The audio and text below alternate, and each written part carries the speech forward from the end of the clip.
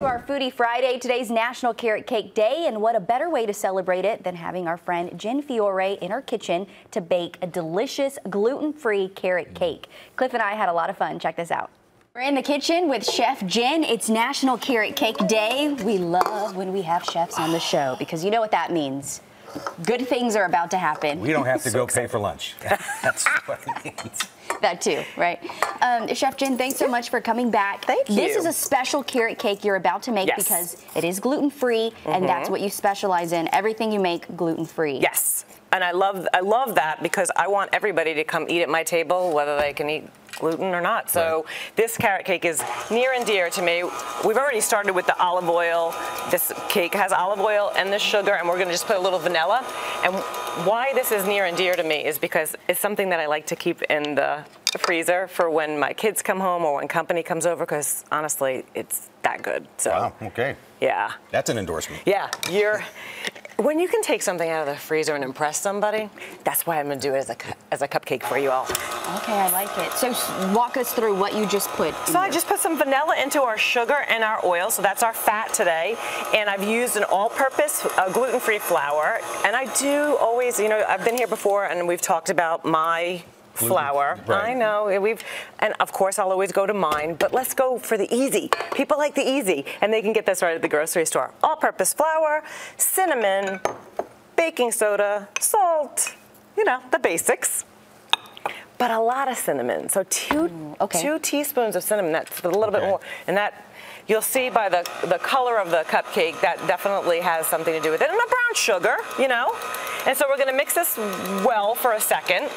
Doesn't take that much. Everybody always freaks out. I don't know how to make, no, this is so easy, you guys, really. And if you're gonna have a carrot cake, well, you gotta have carrots. You gotta have your 2 cups of carrots, And, you know, if you want to put peas and broccoli in it for your kids, I don't know, but the carrots are definitely a must in this one. Just don't tell them. I was going to say, keep that one a secret. So when they say they love it, just say okay. Oh, yeah. I used to do that for my child, too. Whether they liked it or not. She did grow to like it. She did. So we're going to do 1 egg at a time, and you've seen recipes like that, right? Mix a little bit, add 1 egg, and then so on and so forth. So that's what we're going to do, and it is 2 minutes to do it. That's really all it takes. While you're mixing these eggs, for the people that hadn't seen you on our show before, all your recipes are gluten-free. What's the quick history behind that? Oh, in 2003, I found out that I had celiac disease, and then I quickly found out on the heels of it that my children did too. Okay. So that changed everything. Like I was feeding myself, and then now I'm, oh my goodness, my kids. So a lot of my recipes are for families because, you know, there's going to be a pizza party. There's going to be, I don't know, a family gathering that somebody doesn't have a cake for you, and you don't want your kids not to have a cake. I mean, at least I didn't, so. And it's a painful condition. Yes, there's so many symptoms, and unfortunately, I had them all, but unfortunately all 3 of my children had them in a different array of symptoms, so it was a little hard for me to figure out, well, it was hard for the doctors too. So they are thriving, fabulous, healthy adults now. So that's really fabulous, yeah. And believe it or not, my son is, and my daughters as well, but my son is a big foodie. And you took it upon yourself to just completely rearrange everybody's diet by creating these gluten-free recipes. Yes. Everybody's life was affected by mine because, including the teachers as well, because I formulated these recipes based on the teachers being able to share them with the kids at the class and parties and, you know. Right. Well, who wants to go to our house and not share in the cakes? Now, while you were talking here, you were adding some extra things into the mixer here. What were you adding? I added pecans. I know. It's not a necessity. It's an optional. That's our question. Pecan or pecan? Oh. She's saying pecan. Pecan. Is it? I go with the cook. Well, don't go with me. I mean, I've only been here for 25 years. I don't speak Southern. I'm still well, you're cooking. Yankee. I'm going with you. Okay. It's okay. Pecan. I like it. This is I know people are like, Jen, why do you do these things? I'm showing you tips that you could use in your kitchen. I always use gloves when I'm handling everything. And this is what I do. I take the measuring cup and I pinch it off. I know someone's out there, use your spatula. You can use your spatula. Absolutely. But this is how I do it. I get a perfect measurement each and every time. I can control it. I don't have any spillage that's going to burn in the oven. So about how much pecans are in here? Oh, I had a cup of chopped pecans that I threw in a bag and hit with a hammer. I didn't even take my food processor out for that. And I had the 3 cups of carrots, and I had 2 cups of that all-purpose flour. Okay. So you can make a wholesome meal, and you can take your frustration out. Absolutely. With pecans. Okay. All right. Is My this easy as 1, 2, 3? recommendation is maybe not, but okay. Then there we go. And so this is what I say. These cupcakes make a perfect thing for the freezer and for guests. But we're going to put the balance of it in a cake, just so you know, because we're going to show you all the things that we've done here on your fabulous morning mix. We're getting a little close to our time here. Okay. I know you've got to do that, but we do have the frosting as well that we want to talk about. Okay, our frosting. Which is my favorite part of the me too. recipe.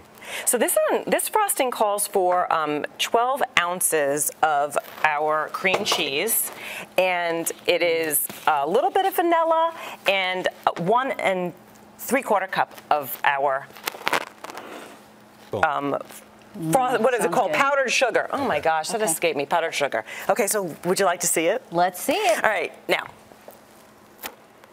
I've cooled these down because I came in here. And I once took again, over for the your magic of kitchen. television, we Voila.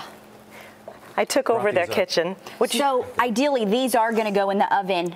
How Yes. long and what do you set the oven? So this is perfect because these are going to go in our 350 preheated oven for about 30 to 32 minutes. So when you fill them up a little more, of course, give them a little love and care and take a little bit longer. And our cake is the same. I take a look at it about 33 minutes. Okay. So would you like to try the frosting? you want me to try it? Oh. Would you like to? Well, if Come you want it ruined, on. then absolutely, I'm your guy. Come on. Let's try it. So it's got a real, is it too hard for you to do? Oh, yeah. Oh, there you go. I can't even draw on the lines. Oh, look at that. No. No, you did all you have to do great. is just Let it go. put the frost on the cake. Yeah. Look at me. Look at that. Please don't look at me. Circle. And And you want to, I want this one to have a Z. We're not picky.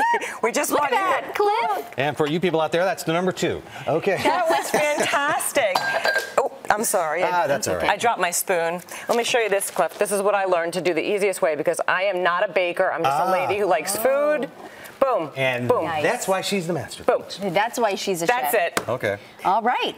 Well, thank you so much, Thank Chef you, Jen. guys. No, we appreciate it. Wait, do we get to try these? You would love to. Go ahead. The ones that are cooked and cooled so that you're not going to burn. Well, cool.